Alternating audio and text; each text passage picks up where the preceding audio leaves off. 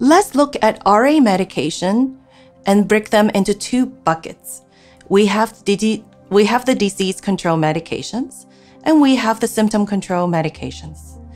Disease control medication, or we call them DMARDs, they are very critical to help to put the disease in remission, and they are to stay for a little bit, even when you start doing well. However, the symptom control medications, and that include pain relievers, anti-inflammatories, or even cortisones, they may not be needed when you start feeling well and when the disease is in remission, or you may use them as needed. Talk to your doctor about this.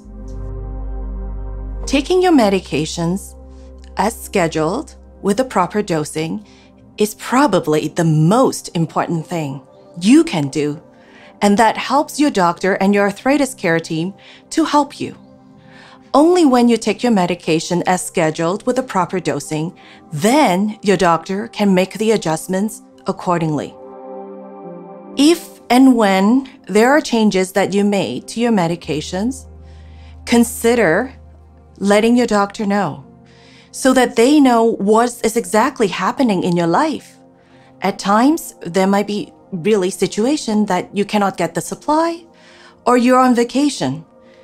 Again, having that key open communication will go a very long way.